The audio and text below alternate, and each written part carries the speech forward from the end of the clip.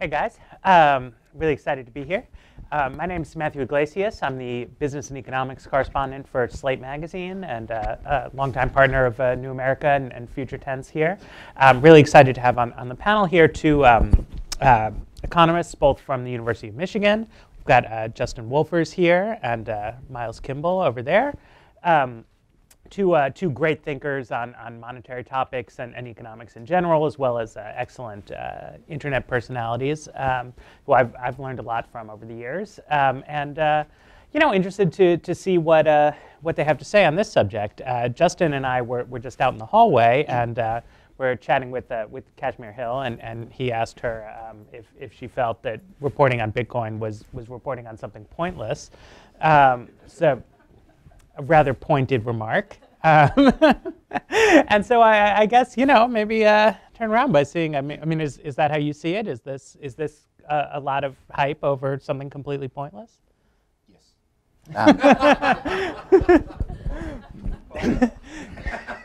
We got to stretch it out for like 30 minutes. Okay, so let's start. I am told that to the extent that Bitcoin's anything, it's money. Is it that, let's go to our Economics 1 textbook, is it a store of value? Well, it goes from $800 to $75, back to $600, down to $500. That doesn't seem like a particularly reliable store of value. Is it a unit of account? I went to buy a bagel this morning, and my bagel said it was $1 and 50 US cents. It was not labeled in Bitcoins. And is it a medium of exchange? Kashmir's the only person in the world who's managed to survive a week spending only Bitcoins. For the rest of us, when it comes time to buy a bagel, it turns out the bagel shop accepts US dollars and it doesn't accept bagels. It doesn't accept Bitcoins. Actually, bagels would be helpful. That really is a store of value, a unit of account, and potentially a medium of exchange. So as far as Bitcoin being money is, I think it's so far been a total failure. And then there's this... There's an enormous amount of enthusiasm around it, which I think is sort of sociologically interesting, and as an economist I don't understand, in that we face many, many deep, important problems in monetary economics, most of which have to do with trying to get the unemployed back to work. And instead we spend lots of time thinking about, or people in the media particularly spend a lot of time thinking about a tiny cryptocurrency that appears to be backed by nothing but libertarian exuberance. So I just don't see the story here. All right, there you go, there you go. And now, Miles, I mean, you've thought a lot over the years. I mean, since going back to sort of before this surge of Bitcoin enthusiasm, about the sort of the larger question of electronic money and digital currencies, and does that mean, do you see some important promise? Oh, here? Absolutely. I mean, so the story really goes back to 1932, in the middle of the Great Depression. That a guy named Robert Eisler realized that they could get out of the Great Depression if they distinguished between bank money and paper money. And that also would have helped us avoid most of the Great Recession as well if we had had that set up. So imagine a world where, and it is going to be a world that still has lots of problems, but a world where we don't have any inflation, where we have recessions that are short. By the way, we kind of had that situation of recessions being short between 1985 and 2005, so I'm not talking about something we haven't experienced there. So you have a tamed business cycle, you have no inflation, you do it without having to run up deficits to stimulate the economy, you do it in a way where you can have financial regulations that keep banks honest so that they're risking their own money without having to worry about having enough aggregate demand. All of that's possible if we distinguish between electronic money and paper money and are willing to allow interest rates to run the full range from substantially positive numbers to substantially negative numbers. So that is a change in the kind of system we have, but the unwillingness to go to negative interest rates and the paper money that helps undergird some of that unwillingness really causes us lots of problems. So if you imagine back in early 2009, if the Fed had gone, suppose you hadn't had an issue of paper money and the Fed had gone to -3%, -4% interest rates, with negative 4% interest rates, by the end of 2009, you would have had a very strong recovery. What we've suffered with this Great Recession is because of having interest rates not be able to go negative. Now, why is that? It's because we have these green pieces of paper that promise a zero interest rate. You can take all the green pieces of paper out of the bank you want, hold them any period of time you want, deposit them back again at par and get a zero interest rate. So this paper money is kind of killing us. Now, we don't have to get rid of paper money, but we have to subordinate it to the electronic money. And the more people love electronic money, the easier that's going to be. And that's what I think the importance of Bitcoin is. Bitcoin is just showing how enthusiastic it is possible for people to be about an electronic money that really works. In some ways, M-Pesa is an even better example, because there you don't have the sort of whatever, a millenarian enthusiasm going on. People just use the M-Pesa in a very practical way. But if you can get low transactions costs on electronic money, get some disruptive innovation there so that people aren't paying, 1.5% credit card fees and everything, and they can do transactions easily, then people will come to love electronic money, and it won't be hard for them to consider that the real thing. And the more people love electronic money, the easier it is to subordinate the paper money and say, okay, look, we're no longer going to have a guarantee of a zero interest rate on paper money anymore. Paper money will sometimes have a negative interest rate as it gradually depreciates for short periods of time relative to the electronic money. But if the paper money just isn't that important, if electronic money can become in people's minds the real thing, then this becomes politically possible. People now think this is politically hard, but it gets easier every year that people love electronic money more and more. Okay, let's try to break this down to make sure people understand, because I know it's a difficult subject. But the issue that you're pointing to is that traditionally the Federal Reserve conducts monetary policy by sort of fiddling with interest rates. You want to stimulate the economy, you cut rates. You want to curb inflation, you raise them. But since 2008, 2009 or so, they've been stuck at a lower bound. They feel that they can't go below zero. And so instead we've had quantitative easing and fiscal stimulus, these sort of unorthodox sort of measures. And so your view is that this is basically a problem of paper. Yes. And that if we can get people to use a convenient all-electronic money system, then we could go much lower. Absolutely. You can keep the paper around, but the paper would be marginally less convenient, though, as far as the interest rates you'd earn on the paper money, it would actually be better than now. It would be marginally less convenient. But if you can get people to not say, well, this is the real money, but say that electronic stuff is the real money, you got a lot more flexibility. And the reason you have more flexibility is because, numbers on a computer have a lot more versatility than pieces of paper. But so this speaks, I think, to the sociological point that Justin was raising, because you're talking about the advantages of sort of taking digital money in a more stimulative direction. But it seems to me that the enthusiasm around this tends to come from the opposite side of the spectrum. Yeah, I want to draw a distinction here between, I agree with everything that Miles is in favor of, always, under any conditions, and Bitcoin. So Miles is in favor of monetary innovation, and that seems to be wildly important. I can think of three important reasons to be in favor of monetary innovation. One, in sub-Saharan Africa, people sending money to each other over their cell phones is banking the unbanked. It seems incredibly important as a way of people saving and also transferring money in an efficient manner. And more innovation, it gives more of the world access to the banking system, is a good thing. Two, those of us in the first world instead have a slightly different problem, which is we're using things like PayPal or American Express or Visa instead for most of our transactions. Those transactions, of course, they're taking a huge chunk. It's an impossibly uncompetitive market. And every time you use your American Express, the poor shopkeeper's paying 4 cents on the dollar, and that's a real source of inefficiency. And the third one is the one that Miles is worried about, which is monetary policy, which is as long as we have paper money, it's very difficult for us to engineer negative nominal interest rates. There are actually ways we could do it, but it would be very difficult to engineer negative nominal interest rates, and therefore we lack enough flexibility. The problem with Bitcoin is Bitcoin doesn't address any of these in any particularly direct way. I think I guess there is a sense in which potentially it would lower fees. Certainly some competition would be helpful there. But in terms of the monetary policy thing, because it was set up by gold bugs and libertarian zeal, the money supply in the long run is going to be fixed, which means that you're replacing Janet Yellen as the defender of the purchasing power of your dollar with Satoshi.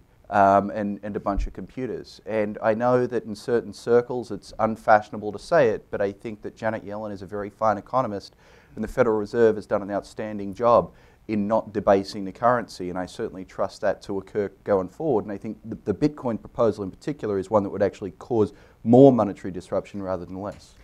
The one thing, I agree with everything you said except for one thing, which is, actually this is what Matt said, this is not a matter of looser monetary policy. It's a matter of the right monetary policy. And in particular, electronic money has the potential to bring down inflation to zero forever.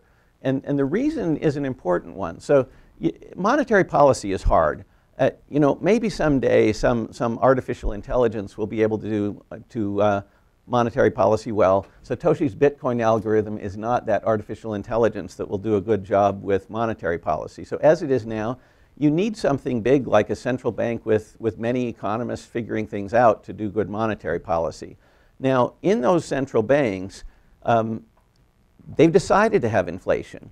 That's a conscious decision on the part of central banks to have inflation. Indeed, not only is this a conscious decision on the part of the Fed, and Ben Bernanke has said as much, on the part of the ECB, Japan, which has had zero or negative inflation, has decided it wants very much to get 2% inflation. Why? It's because they want to have leeway on monetary policy. The interest rates that matter are interest rates in comparison with inflation. The higher inflation is, the more stimulative a zero interest rate is. But you don't need to do that. You don't have to have 2% inflation to have the stimulativeness of zero interest rate, 2% below where inflation is. You can have zero inflation and minus 3% interest rates. If you can go to negative interest rates, which as long as you can demote paper currency, you can keep the paper currency around, but you've got to demote it from its current privileged role.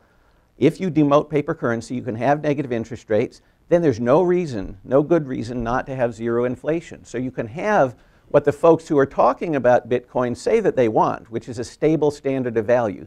Believe me, Bitcoin won't do that.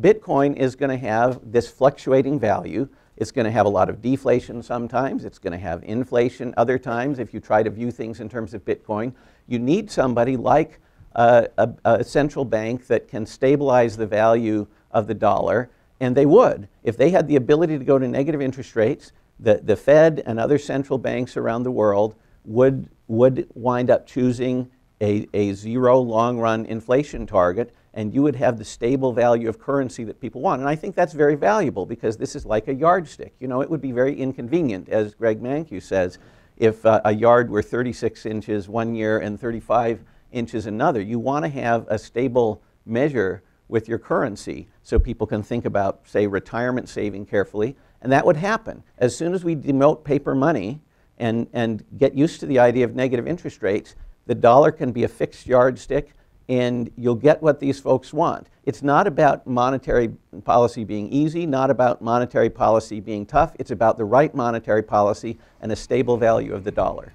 So you mentioned gold bugs, Justin. Yes. And you know, I think enthusiasm for gold is something that puzzles a lot of economists. At the same time, though, it's something that's very real. I mean, you could have said sometime in 1987, well, what's with all this gold? But you know, 20 years later, people are still buying and selling it. I mean, do you think that Bitcoins could have an enduring role in that same kind of way that precious metals have? Yes. And so that's where I think you're absolutely right, Matt, to say that this is an important area of study for sociologists. But while the long-term prospects are that it's going to be an infinitesimally small part of our economy and have no important macroeconomic consequences, then real economists should be focused on actual inflation and actual unemployment. I agree. I agree. No, see, you guys, you need to disagree. Otherwise, there's No. no panel. Well, I can try and I'm going to disagree with something Miles said by explaining what he was saying. But I want to just explain it more graphically. So here's the great problem, according to Miles, that we face is the Fed couldn't lower interest rates far enough to stimulate spending enough to get us out of the economy. Greg Mankiw, in fact, came up with a very clever, and the reason is that you can just hold on to your dollars, which is a zero interest rate bearing thing. Greg Mankiw actually came up with a very clever approach. What we could do instead is the Fed could announce, as of today, as of next week, every dollar bill whose final serial number ends in the number 47 will no longer be currency, right? And then they could threaten to do that the following week and the following week. Well, all of a sudden, what you've done is you've made it much more, you really want to get those dollar bills out of your wallet today rather than leave them in there tomorrow, because tomorrow they could be worthless. Now, the problem with this is that when Greg suggested this, he got more hate mail than he's ever received in his career. So this doesn't seem like a politically saleable idea. So what Miles has done is he said, what I want to do is I want to do that, but I don't want to burn the dollar bill in front of you because you'll get upset about it. So what he wants is to put all your wealth in bits and bytes, and then just every bit or byte, that every balance that ends in 47, he's just going to like delete that away. And then that's going to give the Fed the possibility of doing something to the economy. It's a much starker way of describing what you're talking about. I think it's accurate. I'm entirely in favor of it. And so maybe there's this other question, which is why are people so much against it? Well, I think there really is a political path to this, and one of the reasons is because there are a lot of countries in the world, and once one country does it, they are going to have a big advantage vis-a-vis the other countries. The other thing is that the Fed actually has quite a bit of courage, and they can do things that are good for the economy, even if people complain. So and for example. There are things that people should be doing now to prepare for this eventuality, because I think it's something that's very attractive to central banks. For example, the standard boilerplate for debt contracts should absolutely have clauses saying if ever the value of paper money is lower than the value of an electronic dollar, then we want you to pay the value in electronic dollars. It's a mistake to be writing debt contracts without that kind of provision now, because central banks are going to do this someday. I mean, here's a case where it's very easy politically. You take a country like Brazil that's been running 7% inflation. It decides it wants to get its act in order and bring its inflation down to zero. They can put in place, as part of that transition from 7% to zero inflation, this subordination of paper currency that will allow them to stabilize the economy with monetary policy at zero inflation. If you do this, nobody's going to say, oh, this is some way of having loose monetary policy. This is part of an appropriate transition from 7% inflation to zero, and it's just good housekeeping for Brazil when it does decide to go from 7% inflation down lower to do something like that. I don't know, did you see any of Janet Yellen up on Capitol Hill this No. morning? It was very difficult for me watching that to envision some future poor Fed chairman or woman up there before the committee trying to explain why her policy was to take the money in people's bank accounts and make it vanish with negative interest rates. That, the level, I mean, if the impediments are political, the impediments are political. You seem to feel that they're really technological, but I think Justin's point is that you could do this with analog currencies, and we don't, because people won't stand for it. No. Of course, the big issues are political, but already you see central banks who are willing to talk about going to mild negative interest rates. I mean, you had Switzerland back in the 70s do that for a brief period. So central banks already are willing to contemplate going to negative interest rates, and of course, people get upset about that, but it's not a political unwillingness to go to negative interest rates. It's that you have these technical features that cause extra problems that are not a necessary consequence of negative interest rates. I think you're missing Matt's point here. So the question is not which side of the technocratic center thinks this is a good versus a bad thing. Matt's point is that you can run for president from one of the two major political parties within the Fed being one of your major planks, and at various points actually lead major public opinion polls. And so that's a political reality which I think actually the mainstream of technocratic economics, your point, needs to take a lot more seriously as well. Yeah, but think of why that happened. That happened because of the Great Recession. It's Right. because we had the Great Recession. So if instead you'd ended the Great Recession by the end of 2009 with negative interest rates, you wouldn't have had that happen in the presidential election. I think now it's time to take the temperature of the political realities in the room. See if people have any questions, and we have a microphone there. So raise hands, please.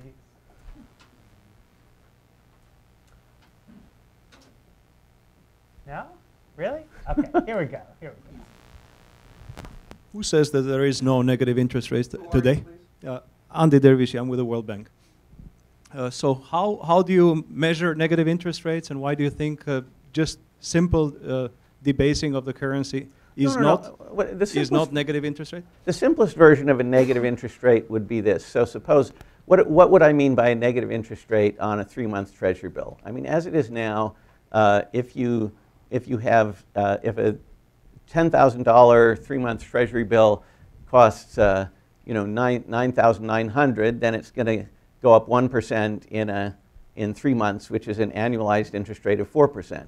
If you had a 3-month Treasury bill and people were willing to pay $10,100 for it, and then they get back the face value of $10,000 after 3 months, that's a minus 1% over 3 months, or minus 4% over a year. So if it weren't for paper currency, through ordinary open market operations, the Fed could buy Treasury bills until the price of a $10,000 Treasury bill was $10,100, and that would be a negative interest rate. And that would be very, very stimulative to the economy. Minus 4% is probably too much. I mean, by the time you get down to minus 2%, that's going to be very, very powerfully stimulative to the economy. But negative interest rates are just when the value of the loan at the beginning is greater than the amount of principal paid back at the end if you have just a simple payment at the end, and then it's a little more complicated if you have coupons in the middle.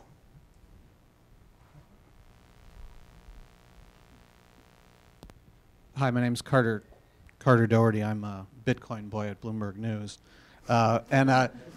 Two quick comments. One, I couldn't, on the question of this notion of hardwiring inflation into the currency. It took me a while to find it on the phone, but actually some years ago I did write a story about this. There are experiments like this going on in continental Europe, sort of the creation of these currencies that depreciate automatically over time.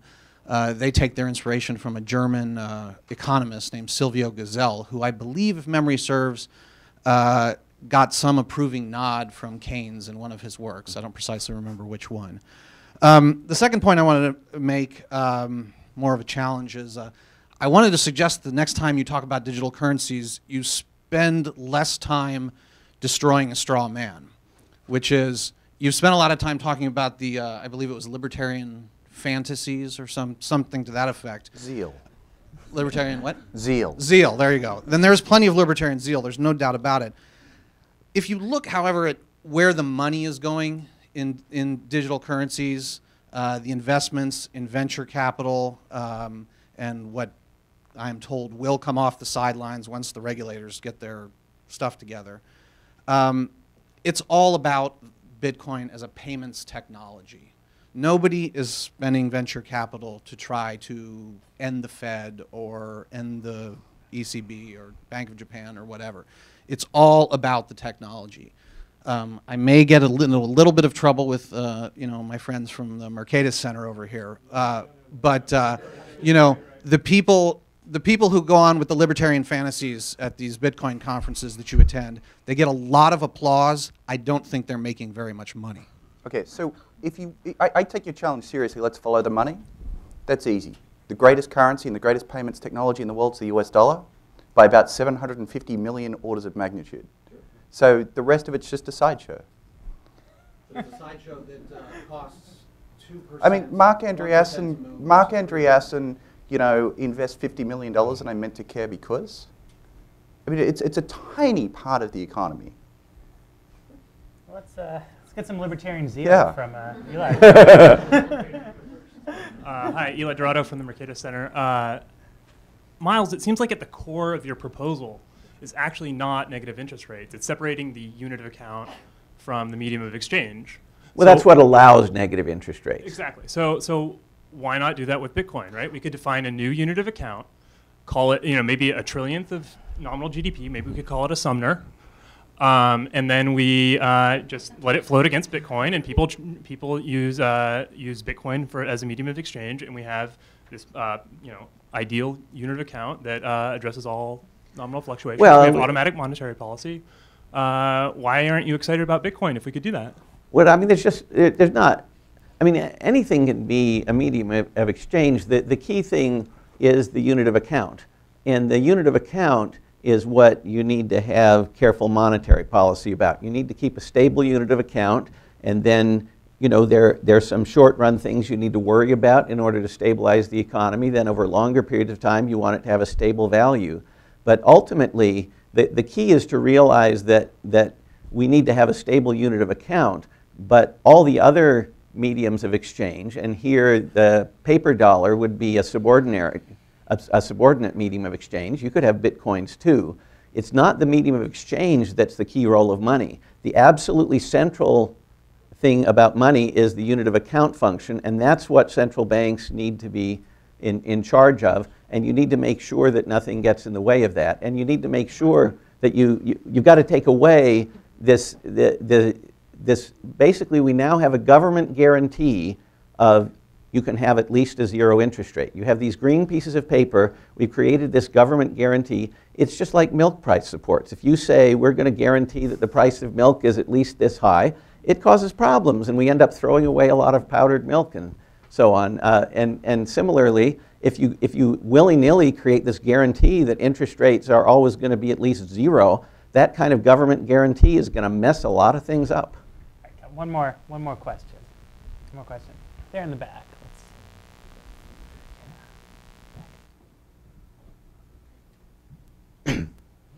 Hello, my name is, ooh, that's loud. Michaela Trigilio. I'm an analyst with Treliant Risk Advisors, and I have sort of a two-part question.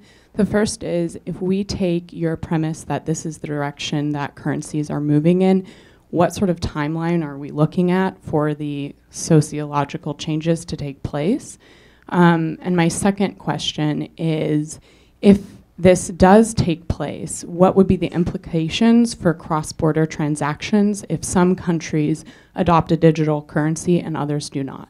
Okay, those are really interesting questions. So first of all, phase one is to get people excited about the electronic money, and I think that's proceeding. And so the more you can get people to do electronic transactions, that's the better. So I think we have some years yet to run with that. I do think that there are a lot of regulatory and commercial law things that people should be looking at. Like I said, people should absolutely have the boilerplate debt contracts say, if ever the value of a paper dollar is different from an electronic dollar, the amount you need to pay me is this many electronic dollars. That should be starting today in the boilerplate debt contracts.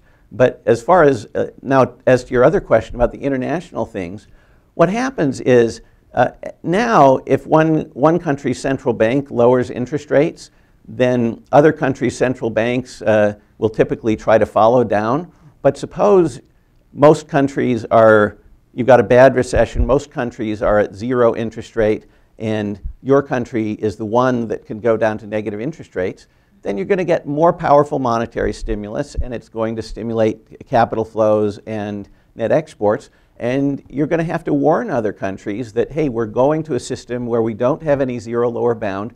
You should be prepared too, because if you haven't gotten rid of your zero lower bound too, then when we go to negative interest rates, it is going to take away from your exports. That's not our intention. Please, you should eliminate your zero lower bound too.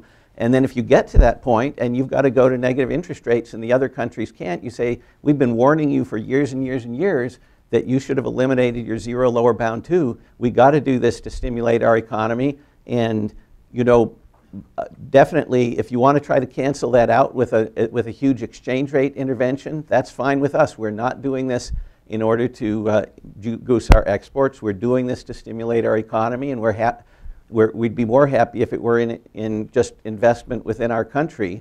That's what'll happen if you eliminate the zero lower bound too. I think we're at our time bound. So thank you both, and thanks everyone here.